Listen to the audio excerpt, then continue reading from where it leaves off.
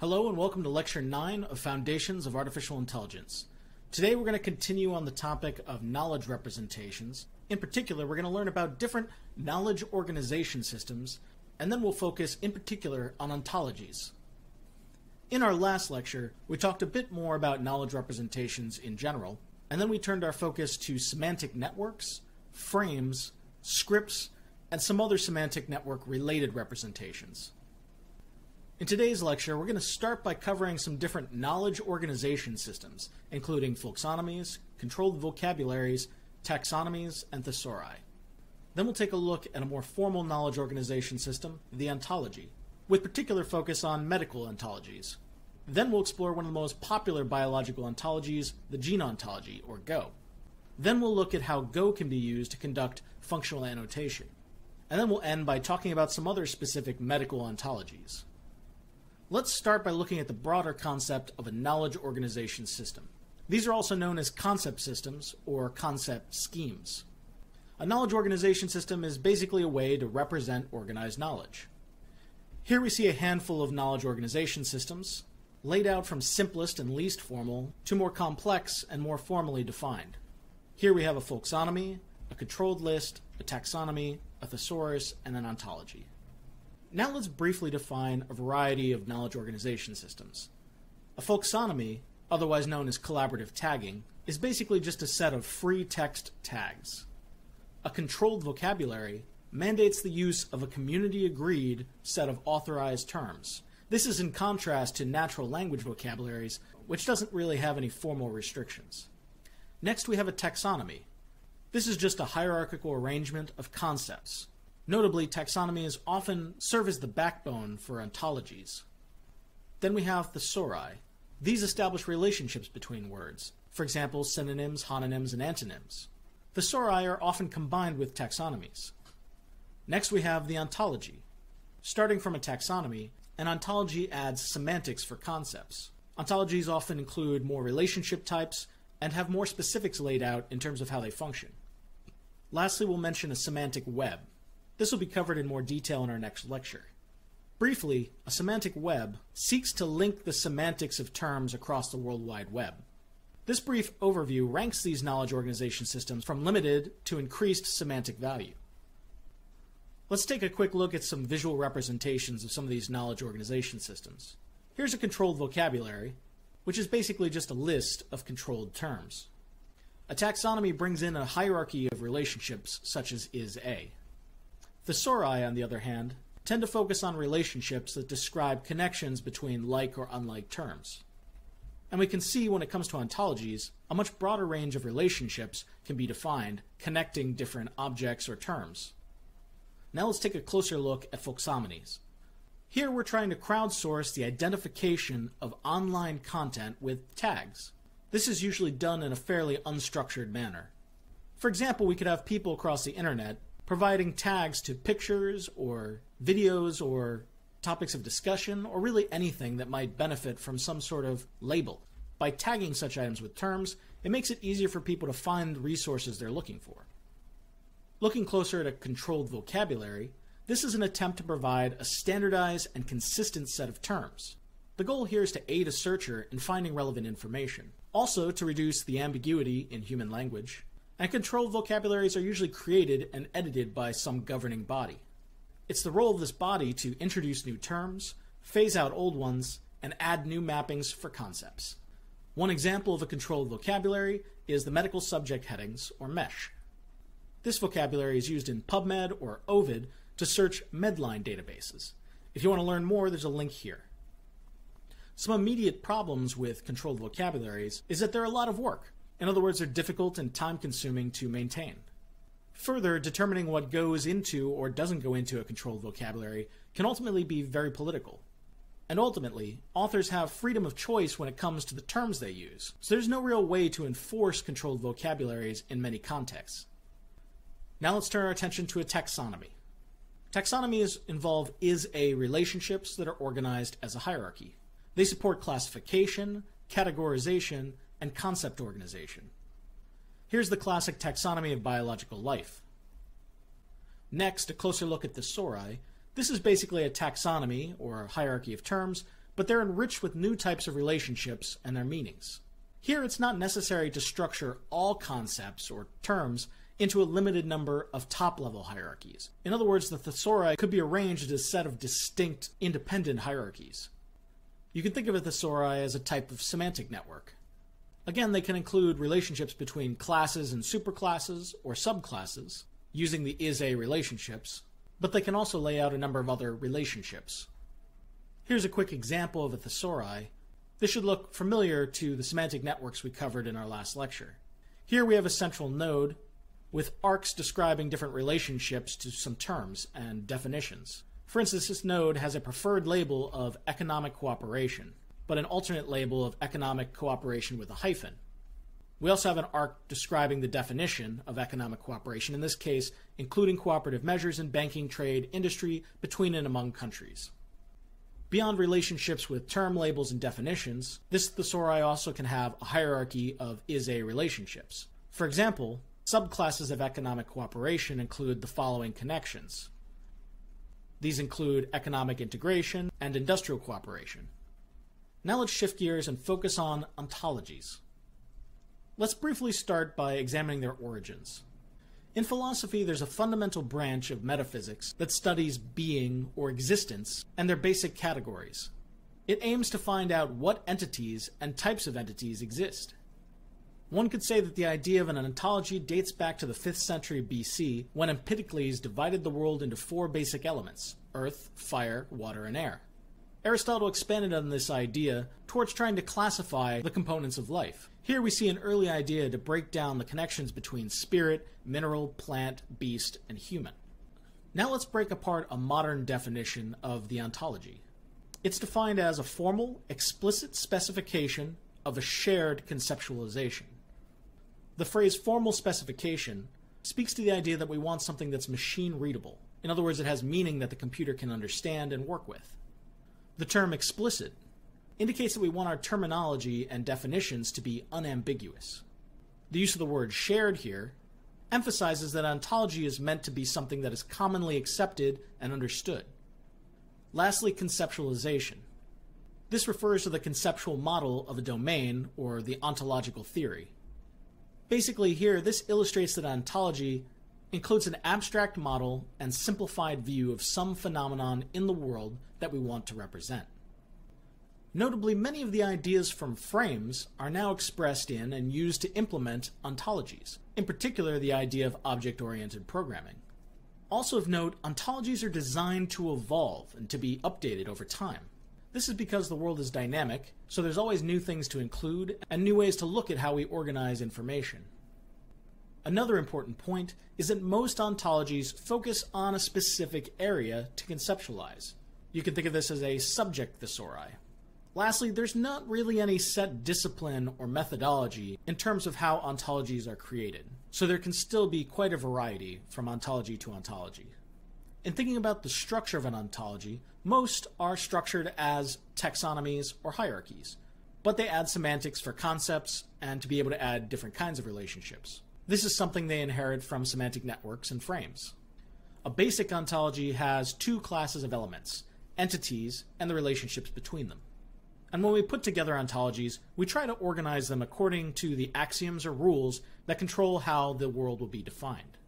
Looking more closely at one of the main elements of ontologies, we have entities. Entities can be physical objects, a conceptual entity, or an event.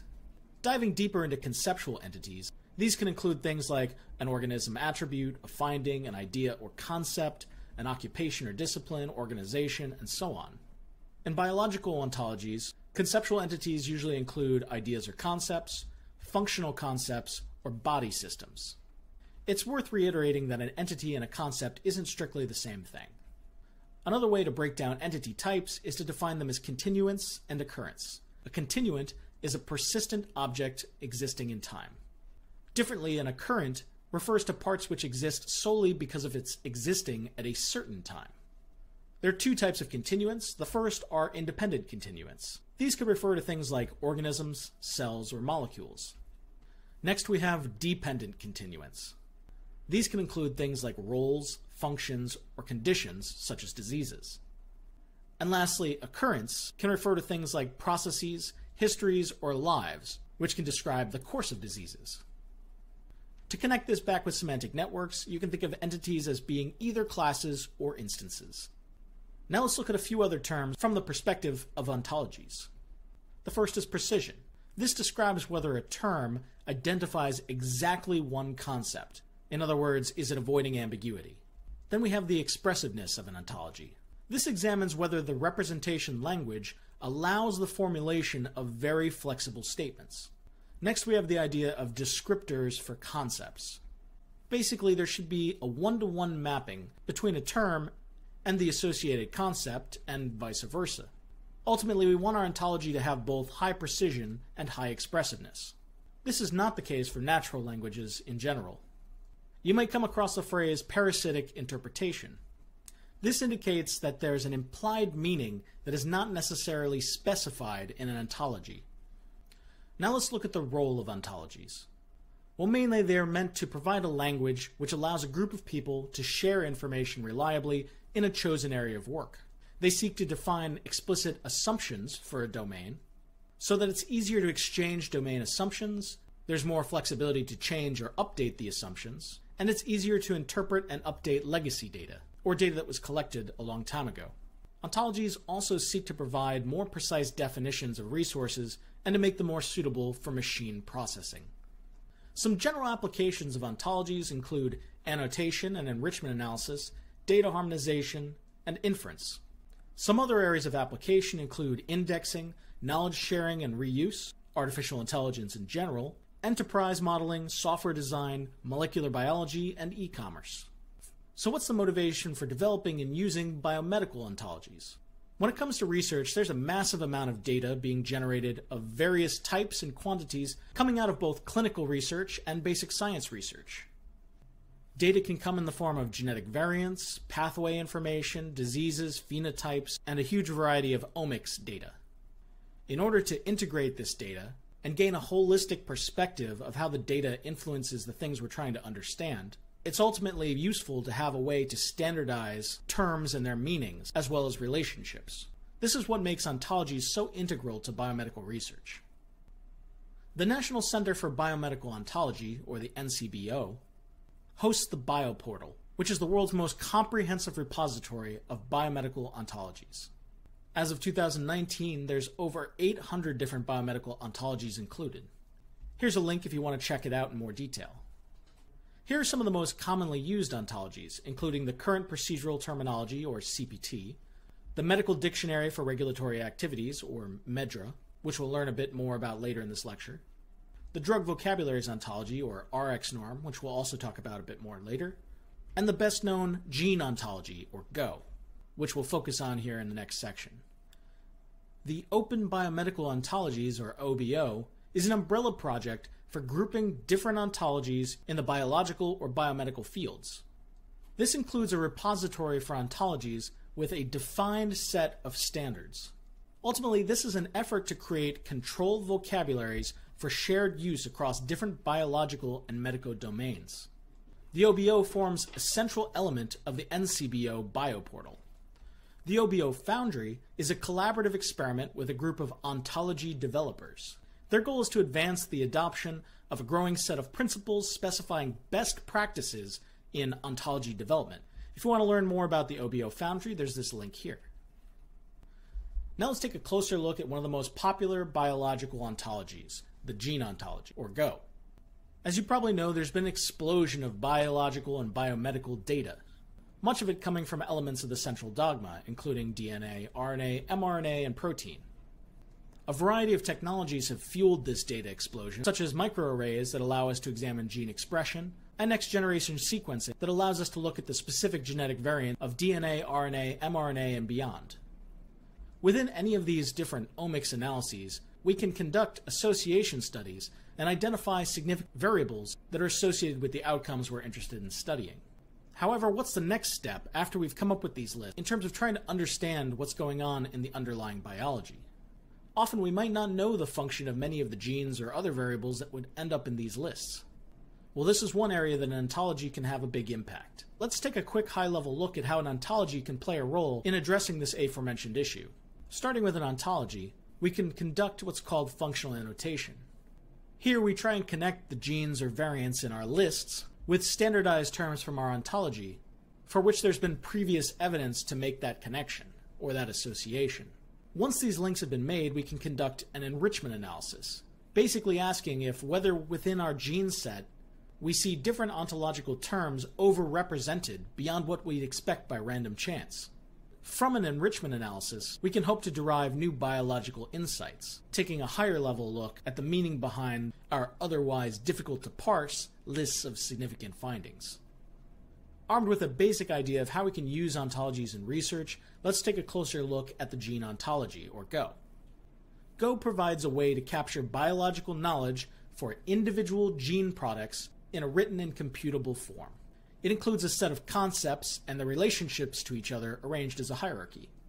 GO has a controlled vocabulary of terms split into 3 related ontologies covering basic areas of molecular biology, including molecular function, biological process, and cellular component. Let's take a closer look at these 3 sub-ontologies. The first is molecular function, which include terms that are elemental activities or tasks or jobs. These can be things like protein kinase activity or insulin receptor activity. Next, we have biological process. This group includes terms that describe a commonly recognized series of events. For example, cell division. Note here the difference between function and process, where a process has to have more than one distinct step. Lastly, we have cellular component. This is basically a term that describes where a gene product is located, such as the mitochondrion, mitochondrial matrix, and mitochondrial inner membrane. As mentioned, the gene ontology is arranged as a set of 3 hierarchies. Here we see an illustration of terms organized within one of those sub-hierarchies, and notice again that they're arranged from less specific or more general to more specific or less general. The architecture of the gene ontology is that of a directed acyclic graph, or DAG. By a directed graph, we mean that there is a directionality between the relationships, and acyclic means that there are no directed cycles. In other words, there can be no loops going from higher in the tree to lower in the tree. Of note, there's this nice little application called Amigo that allows you to browse Go terms.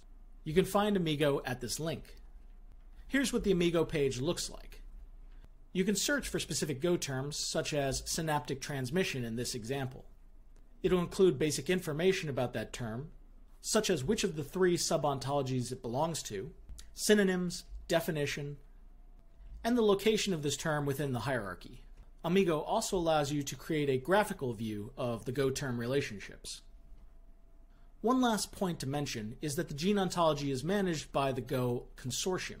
This consortium is responsible for having created the ontology, continuing to annotate genes within the ontology, developing tools to create, maintain, and use ontologies in general, and they lead efforts to include information from multiple species, conduct careful curation, make predictions on new annotations, and develop new tools for the future. Now let's revisit the idea of functional annotation using Go. First off, let's define functional annotation. Functional annotation can also be referred to as functional classification or functional data. The idea here is to attach biological information to genomic elements. It's traditionally focused on function assigned to the gene product. However, regulatory annotation is becoming increasingly prevalent.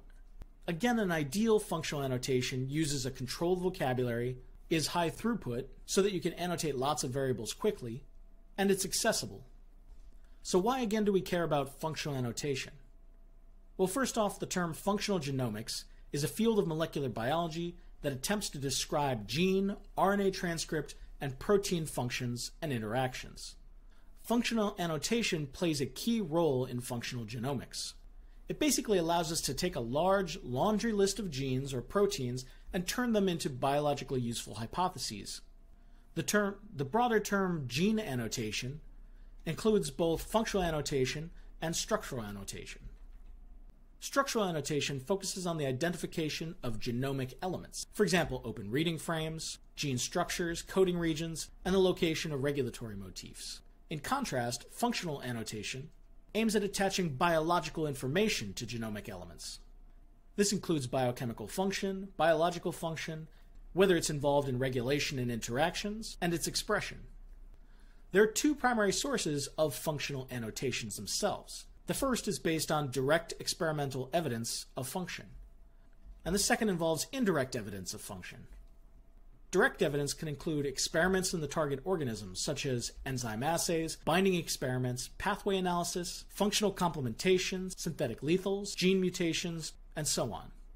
Indirect evidence of function can come from expression analysis, structure analysis, or sequence analysis.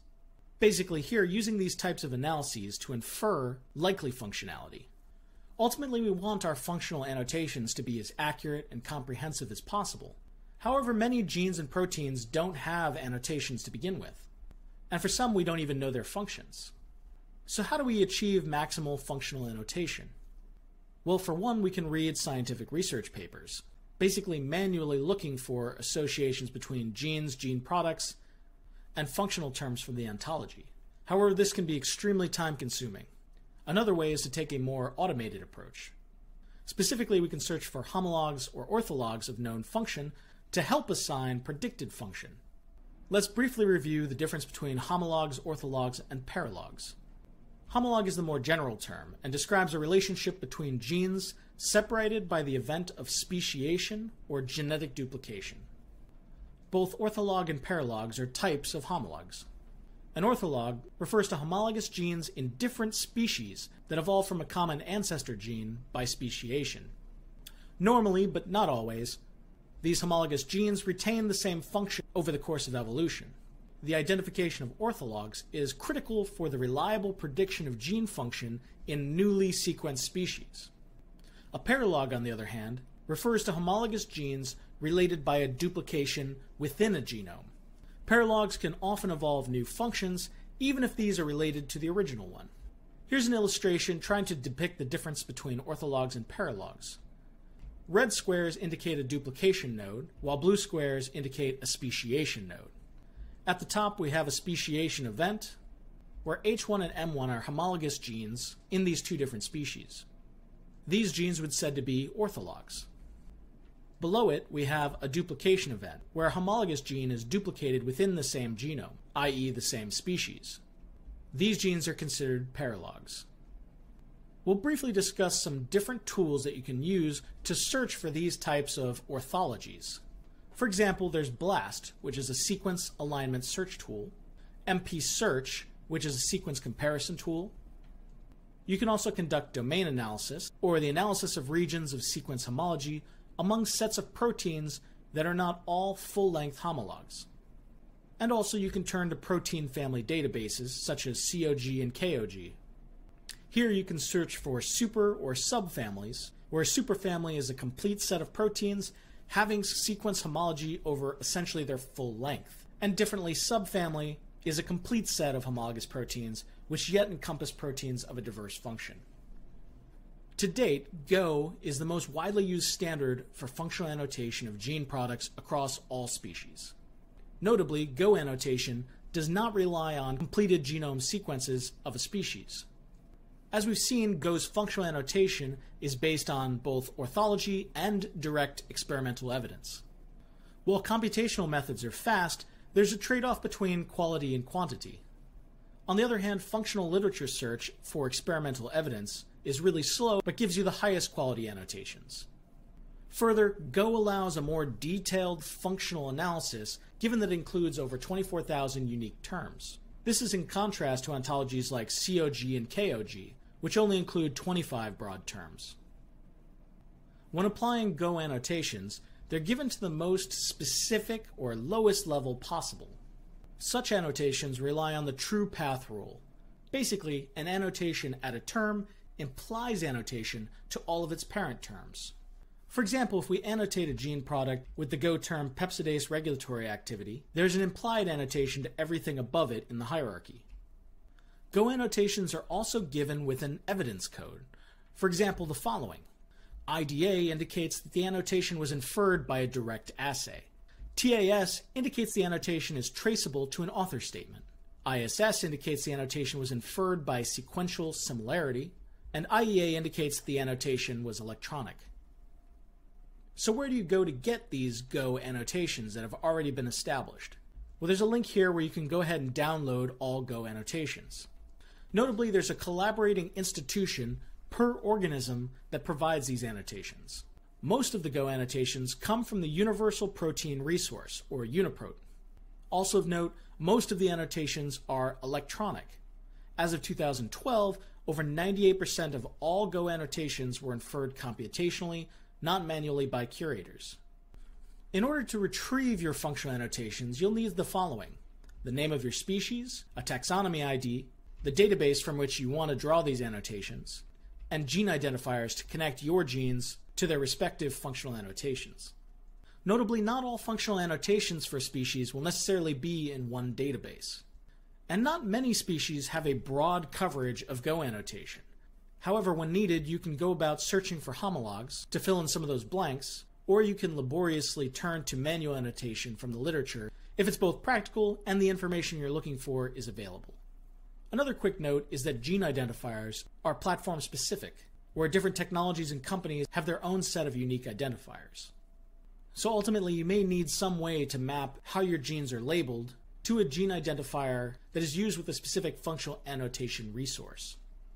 Another thing to note is that not all terms within the gene ontology have the same level of functional annotation quality. This figure attempts to depict that point. On the y-axis, we have the fraction of electronic annotations confirmed experimentally. This gets at the reliability of the annotations within the respective Go term. On the x-axis, we have the fraction of experimental annotations previously electronically predicted. This attempts to capture the completeness of the functional annotations for a Go term. We can see from this figure that there's quite a diversity of Go term annotation quality. Notice that the color of the circles corresponds to the three sub-hierarchies found within Go. We'll wrap up this discussion of functional annotation by describing some other resources you can use to do it. For example, there are different pathway databases, including KEGG, Reactome, and Biocarta. There are gene set databases. For example, in addition to gene ontology, we have the Molecular Signatures Database, or MSIG-DB. But there are also other resources out there that annotate based on genes sharing a motif or being regulated by the same protein or microRNA, or genes found on the same chromosome. At the end of the day, any grouping that's biologically sensible could be applied to conduct functional annotation. Lastly, of note, there's this resource, David, which is a collection of annotation database. However, the last time I checked, this is not still being updated regularly. In the last section of our lecture, we'll talk about some other medical ontologies. The first is MEDRA, which stands for the Medical Dictionary for Regulatory Activities. This is a rich and highly specific, standardized medical terminology to facilitate sharing of regulatory information internationally for medical products used by humans. Here's a schematic that tries to describe what is included within MEDRA versus what is not. So MEDRA includes terms related to diseases, diagnoses, signs, symptoms, medical and surgical procedures, and so forth. Things that are not included in MEDRA include drug names, patient demographic terms, clinical trial study design terms, and severity descriptors. Again, notice how this is an ontology that has a fairly restrictive domain of what it does and does not cover. MEDRA is organized as a hierarchy of 5 different levels of generalization. At the top we have the most general group called System Organ Class. This highest level is distinguished by anatomical, physiological system, etiology, or purpose. Below System Organ Class we have the following categories: high-level group term, high-level term, preferred term, and lowest level term. Here we show those 5 levels again with 2 different examples of terms that could be found in the hierarchy. For example, here on the left, the highest level is a gastrointestinal disorder. A connected term, the level below, could be a gastrointestinal signs or symptoms. Below this, the more specific idea of nausea and vomiting symptoms. Below that, nausea, and finally, feeling queasy. As an example of how MEDRA could actually be applied, I'm going to talk briefly about a research project that I was involved with. The goal of this project was to harmonize data sets across a set of clinical trials targeting arterial hypertension. In these clinical trial data sets, we had information about adverse events, which are undesirable experience observed in a trial, as well as information about medical history. which refers to the medical diagnoses or symptoms prior to the trial. Our goal was to harmonize or standardize both of these types of information by using a single standard of terminology. The ultimate goal of integrating the samples across all of these different clinical trials was to ultimately yield a larger data set where we'd have an improved power to find associations between the predictive elements and the outcome we were interested in studying. However, it turns out that harmonizing terms is extremely challenging for a number of reasons. First off, realize that there's usually human beings manually entering this information as it's collected. As a result, there were spelling errors, typos, truncations of terms, plurality, in other words, headaches instead of just headache, the use of slang or abbreviations, the use of terms that weren't found within Medra, different ways of phrasing the same concepts, or the use of terms that were in an older version of Medra but not in the most up-to-date one. All of these were barriers in terms of mapping the text variables that we started with in our clinical trials to an ultimately harmonized final dataset that used a terminology standard. At the lowest level of term specification, Medra has almost 70,000 unique terms. Within our clinical trial datasets to be harmonized, we had over 20,000 unique adverse event text entries and over 21,000 unique medical history text entries. Here's an overview of our approach to conduct this harmonization. Our informatics pipeline began by harmonizing the lowest level term. We began by automating a search for exact matches. These were the easy terms to harmonize. Next, we applied fuzzy matching, which I'll describe in the next slide. This automated process basically gives us a best guess of what might be the most appropriate match between the term in our dataset and the term in our ontology standard. Lastly, we had a clinical expert use the results of fuzzy matching to verify or complete any annotations that couldn't be determined through exact matching. After we'd fully mapped these lowest level terms, we then went on to impute the hierarchy of more general Medra terms. In other words, for every lowest level term, we wanted to map it to each more general term above it within the Medra hierarchy. The main reason for doing this was to try and improve power in downstream analysis. Imagine for a moment that we're only evaluating the lowest level terms and looking at their association with some outcome of interest. There are so many possible unique terms that it's unlikely that we'd have any statistical power to detect an association. However, by analyzing more generalized versions of the terms, we can expect more power to detect associations. Starting with the lowest level terms, we first mapped them to the preferred terms. Then in sequence, we mapped preferred terms to high-level terms to high-level group terms, and finally high-level group terms to system organ classes. Looking a little bit deeper at this informatics pipeline, exact matching was conducted by first removing any spaces from the text in terms that we were trying to map, and then we conducted our matching using a case-insensitive method in Python called casefold. This allows us to look for matches between our original text and the Medra term without worrying about capitalization differences. Once exact matching was done, we moved on to fuzzy matching for all the remaining terms. As you might infer, fuzzy matching attempts to match text that isn't exactly the same as our target, and instead attempts a best approximation of a match. I'll tell you right now that this example makes it look a lot easier than this is in practice. Our first attempt at fuzzy matching used a method called soundex. This basically attempted to take text and encode it phonetically, so that if something sounds the same, it would be a stronger match. However, in a very complex and diverse biomedical terminology domain, this ended up being wildly insufficient. In other words, we were getting lots of matches that didn't make any sense at all. So next we turned to a package in Python called Fuzzy Wuzzy. Fuzzy Wuzzy has a few strategies available to try and rank and score potential fuzzy matches between texts that don't rely on a phonetic encoding. In our work, we ultimately found that this was much more effective in our biomedical domain. Let's move on from Medra to a different medical ontology called RxNorm. This ontology normalizes names for clinical drugs. It also links these names to many of the drug vocabularies commonly used in pharmacy management and drug interaction software. By providing links between these vocabularies, RxNorm can mediate messages between systems not using the same software or vocabulary. Here we can see some drug names in RxNorm. They have connections to specific drug ingredients, and these ingredients are part of more general drug classes. Here's an illustrated sample of the RxNorm ontology presented basically as a semantic network. Notice that there are relationships such as has ingredient or ingredient of. In this case, Zyrtec has the ingredient citrized hydrochloride. If you're interested, RxNorm also has this nifty browser to explore the ontology called RxNav. I've also gotten a chance to use RxNorm in that same collaboration I talked about earlier. Again, in that study, our goal was to harmonize data across clinical trials of arterial hypertension. But in this case, we were seeking to harmonize concomitant medications.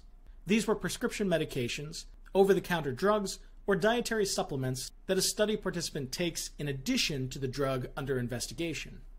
Again, our goal was to harmonize these conmeds using a standardized terminology. In this case, that standardized terminology came from the ontology RxNorm. In working with RxNorm, there were a few additional challenges beyond the ones we noted when we talked about before when we used MEDRA to harmonize adverse events and medical history. For example, drug names differed based on whether they came from different countries or companies. Additionally, some drugs include multiple ingredients that needed to be broken apart as separate matches. And there were also discrepancies in terms of dose, in other words, what units were used to describe dose, and what would be considered a normal dose. Moving on from RxNorm, we'll briefly talk about SNOMED-CT. This stands for SNOMED Clinical Terms. SNOMED-CT is a computer processable collection of medical terms, providing codes, terms, synonyms, and definitions used in clinical documentation and reporting. It seeks to encode the meanings that are used in health information and to support the effective clinical recording of data with the aim of improving patient care.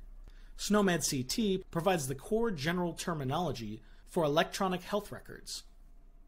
These include terms for clinical findings, symptoms, diagnoses, procedures, body structures, organisms and other etiologies, substances, pharmaceuticals, devices, and specimens. Here's an illustration of SNOMED-CT and its components. If you're interested, feel free to check this out in more detail. Here's a summary of what we've covered in today's lecture. We started by talking about knowledge organization systems in general, diving a little bit into folksonomies, controlled vocabularies, taxonomies, and thesauri. Next, we moved to focus on ontologies. We learned what they are, concepts, structures, and applications, and a little bit about medical ontologies in general. Next, we learned about one of the most popular biological ontologies, that of the gene ontology, or GO. We learned what it's comprised of, and we learned a bit about how it's maintained.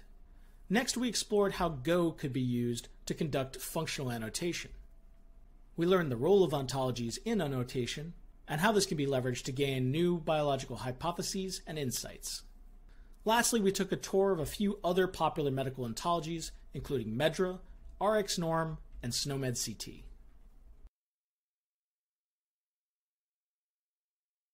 Just a reminder, the midterm paper summaries are due soon. Please check the syllabus for the specific date. As always, thank you for your attention, and I'll see you in the next lecture.